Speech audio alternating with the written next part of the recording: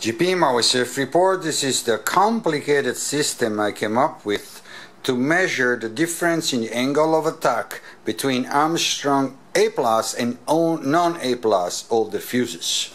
I'll show you quickly what I'm doing.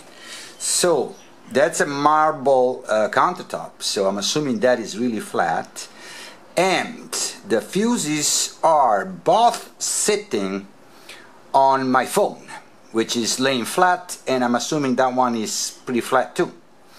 I don't want the screws at the tail to touch and to be involved in changing angle. I don't want any other part of the fuse, so that is how I am achieving the leveliness of things. Now the screwdriver is only there to keep the thing level and so it doesn't move on the roll axis, and I just measured that with the plus one titanium shim on the non-A plus. I get a measure that is just valueless, other than, you know, relative meanings, yeah, of 7/8, yeah, at each tip. So what I'm gonna do now is to mount the same exact tail on the other fuse, probably swap in position, and find out how many plastic shims or what kind of plastic shims I need to get the same exact measurement. Okay, now the tail is on the A plus with only one red shim, and surprise, it's exactly at 7/8, like the same tail with the plus one titanium on the non-A plus. Huh.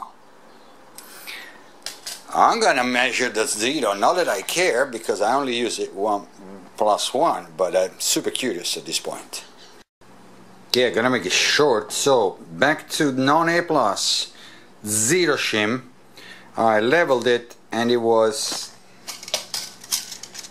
how you call that? Sorry there. How do you call that? 1/16 less than 7/8. What a screwed up system. Give me some millimeters back. What is that? 15, 14, 13/16 on each side. Now I'm gonna put it without any shim on. Okay, the same tail is now on the A plus with no shim at all, and I get exactly the same measurement as with the 0 degree titanium. I'm surprised because I am not a A plus fuse user, but I read many places that they leveled it differently so that no shims was meaning like -1 or something, but according to these measurements they should be exactly the same.